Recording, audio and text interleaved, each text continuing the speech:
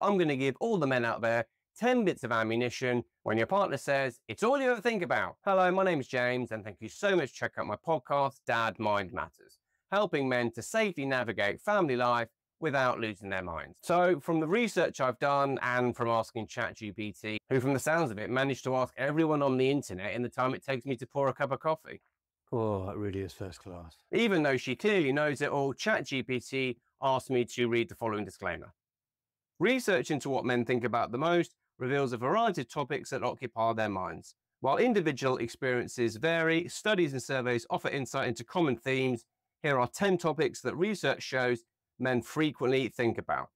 As a man, I think it's quite accurate. Yes, it is on the list, but it might not be in the order you think.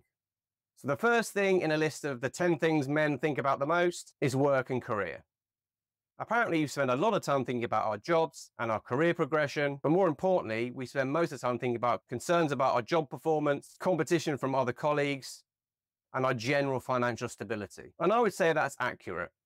I probably spend the majority of the time worrying about whether or not I've got enough money from my income to support my family. Even though the responsibility for who takes care of the family finances is probably much more equal than it was certainly for my father's generation. That's especially in the case in my family. My wife has a full-time job and she earns about 40% more than I do a year. But I still think there's something in us as men that want to provide, something that transcends gender. I think there is something built into our DNA that we want to provide and look after the people that we love. And the second thing on the list that apparently us men think about the most, relationships. So either our marriages or our dating situation. Apparently we spend a lot of time thinking about the dynamics of a relationship, the health of our relationship, whether or not our relationship is secure, how our partner feels about us, how we feel about our partner, whether we feel satisfied and fulfilled in a relationship, and what we can do to support our partner relationship. And just in case you need to add some ammunition to your arsenal when you're being told off for apparently that's what you think about, third thing on the list, according to the entire internet, that men think about the most is sex.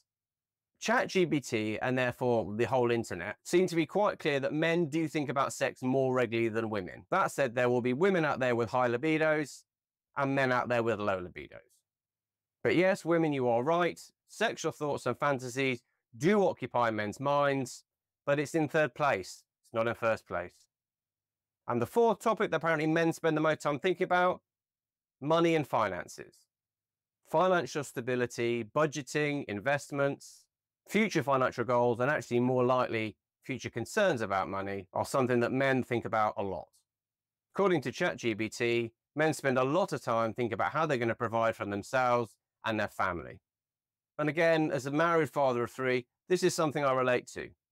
Even in our situation where my wife has a job that brings in more than my job does, in my mind, it's my job to provide. And by providing, I mean financially providing.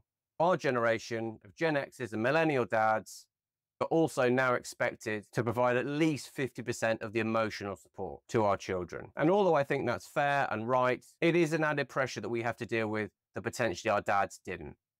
And the fifth thing that apparently men spend the most time thinking about, health and fitness.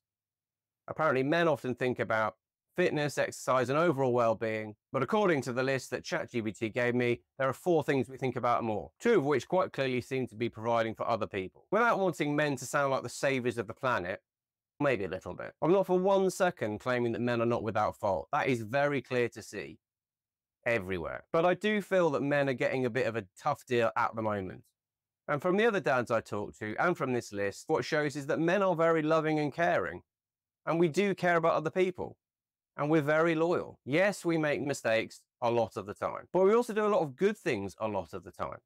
And I think that needs to be factored in. Yes, I want to be fit and healthy, but if I'm honest, not for any narcissistic reasons, really just so that I can be the best dad and husband I can. Also, there's an element of, certainly in my case, the fact that I'm married to someone who I think is more attractive than me. Probably an insecurity that I need to look reasonable for my wife. And the 6th thing that apparently we think about the most, hobbies and interests. Personal interests such as sport and gaming is one of the topics on the list. And I'd agree with that. But often I think there's an underlying reason for a lot of things that men choose to do. I chose to take up Brazilian Jiu-Jitsu in 2016, following an incident on the seafront where I had to help a policeman restrain a proper arsehole. That experience made me think, I've got no self-defense techniques. If someone broke into my house in the middle of the night, I've got no way of combating that. So I chose Brazilian Jiu-Jitsu, not because I wanted to become badass or get a six-pack. I was more worried that A, I can't defend myself, but more importantly, I can't defend my family. But also starting a podcast and learning how to edit. The dream was that I need to find a role that I can do the childcare, because there were days in my 9-to-5 job where actually we were losing money by me going to work. So without wanting to blow my own trumpet, you don't have a trumpet.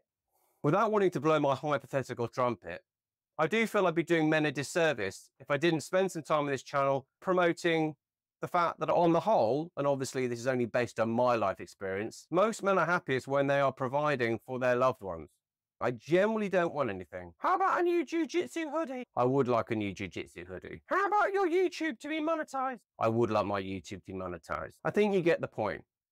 Leaving all hypothetical trumpets out of it, my priorities are my family.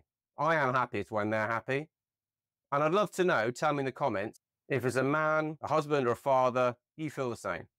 Because I'll be honest, I think that needs to be heard and heard more often. And the seventh thing that men think about the most, according to a very helpful list from ChatGPT, family and friends. Now, I take this to mean immediate family and friends. So maybe not my wife or my children, but maybe my mum, my brother, my sister, and my close friends. I'm very lucky. I've got a great relationship with my mum. She's awesome. She also makes the world's best flapjack. The fact that friendships is a thing listed as number 7 on the list of 10 shows me that men do put other people first. My friendships are important.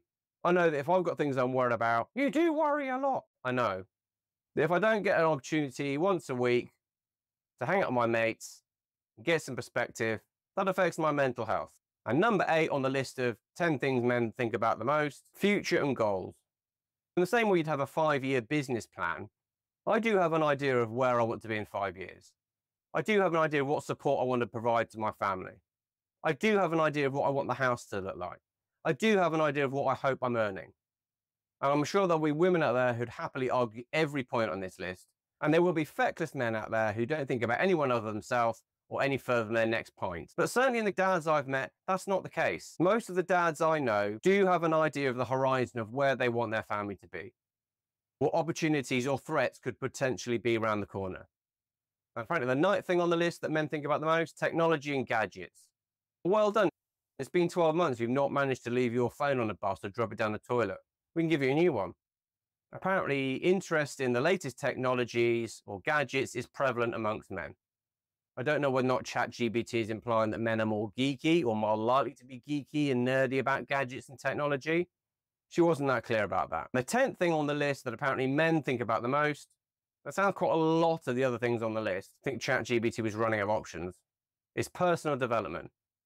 I think personal development is something that seeps into every element of your life. Work and career is personal development. Health and fitness is personal development. Future and goals is personal development. But I imagine there are lots of men out there who are so busy just trying to pay the bills that they really do not have time to think about personal development. Personal development is a luxury. If you look at Maslow's hierarchy of needs, self-actualization is the pinnacle goal of the human species. Not everyone gets the luxury to live out the life they dream. But I suppose if you're lucky enough to have everything else covered, then you're in a position to think about personal development. I really hope you got something from this podcast. And if you've got a wife or a partner who's always giving you a hard time, saying it's all you ever think about, feel free to share this with her. I've also created a stress management course for parents. If you'd like completely free access to it, just go to my website, www.dadmindmatters.com. The only downside that in order to do so, you need to join our mailing list, and I might try and sing you a ukulele song on your birthday. If you like what I'm trying to do to support other parents, please share it with someone and maybe even think about subscribing. Worst case scenario, if I start annoying you after a month, you can always unsubscribe. That's what I did. I hope wherever you're in the world, you're okay. Take care.